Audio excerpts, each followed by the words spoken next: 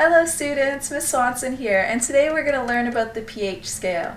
Now I chose this picture here because all of the items on the table in front of the lady have either acidic, basic, or neutral properties, and the pH scale is all about whether something is acidic, neutral, or basic. So we have two learning goals for today: to identify the properties of acids and bases, and to describe the pH scale. So let's compare our acids and bases. First of all, what are they? Well, acids release H+ ions. H+ ions are sometimes also referred to as protons. So they release protons when they're in water.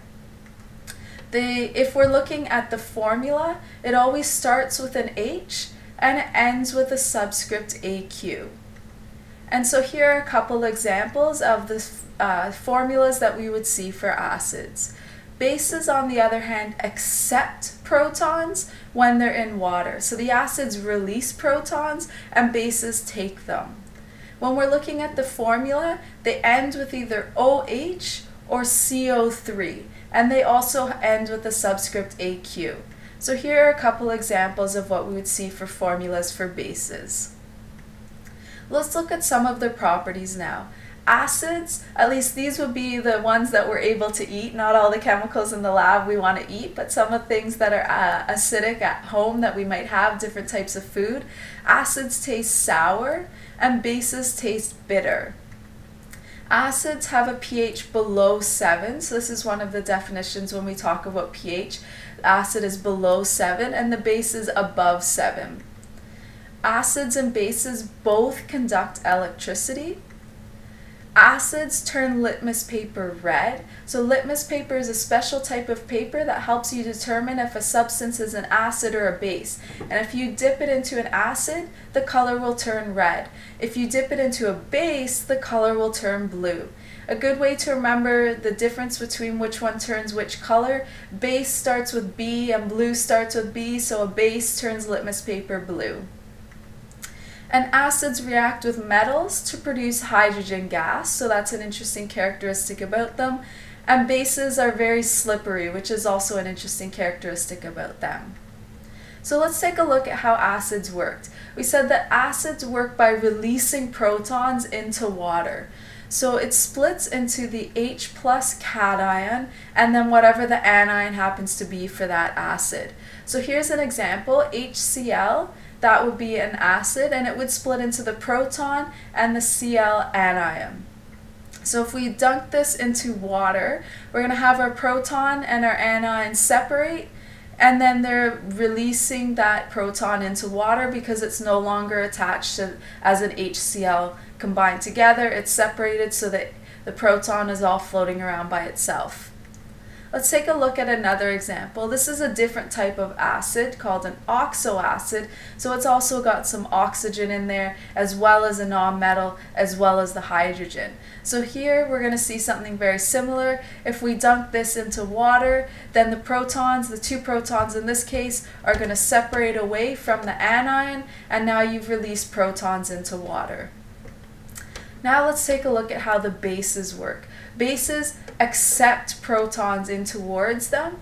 So normally what happens, you might have a substance that's already acidic, or you might have a substance that's neutral, like plain water. But in water, there's always some protons floating around. So H2O sometimes splits up into an H proton into an OH negative anion. So sometimes they separate out like that. So you're always going to have protons floating around, and these bases will suck up those protons and attach them to themselves. So this is how it would work. It would split into the cation, and then depending on which anion you're dealing with, which base you're dealing with, either the OH, the CO3, or the HCO3 will be the anion, and then that anion will pull in the proton. So here's an example. NaOH is a really common base, and you can see in the water we've got some protons already. If we dunk the NaOH into the water, this will separate into the cation and anion, and now the OH can pull in one of the protons towards itself. So it's accepted one of the protons and removed it from water, and it itself has actually turned into a water molecule. So let's take a look now at how we would measure acids and bases. We said that acids produce protons or H plus ions, so that means they're adding protons to water. Bases accept protons, which means they're removing them from water. So how could we measure whether something's acidic or basic? Well, we just measure how many protons or what the concentration of protons is in that substance. And that's actually what the pH scale is all about. It measures the concentration of protons in the substance.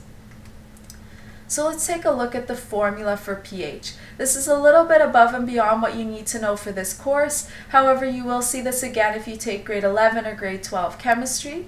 So this is the formula for pH. Now we'll notice here in square brackets, and then it says H+. Square brackets indicate concentration, and we know H+ is the protons, so this is talking about the concentration of protons. You'll then notice that it starts with a negative sign.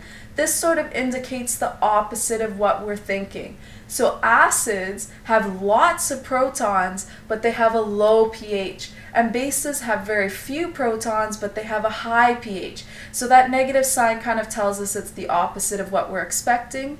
And then the logarithm that we have here indicates that we're dealing with orders of magnitude. So the difference on a pH scale between 1 and 2 is actually 10. And the difference between 1 and 3 is actually 100. And the difference between 1 and 4 is 1,000, and so on. So we're dealing with orders of magnitude. So if we take a look at our pH scale, it goes from 1 to 14. Everything from 1 to 6 is an acid, and the lower the number, the more acidic. And everything from 8 to 14 is a base. The higher the number, the more basic. And 7 is a neutral substance. So let's talk about how we would measure pH. There are a few different ways. The first is the litmus paper that we talked about earlier. It turns red in acids and blue in bases. There are also pH strips that work similar to litmus paper, only they have more different colors that it can turn, and those different colors specify more specific pHs rather than just acid or base. You can also add liquid indicators that turn various different colors at certain pHs. And then you can use a pH meter, which gives you a very specific pH, usually to 1 or 2 decimal points. So we have a couple learning goals here: to identify the properties of acids and bases, and to describe the pH scale. If you can do this, fantastic. If not, please re-watch the video, and if you're still having trouble, come ask me in class tomorrow.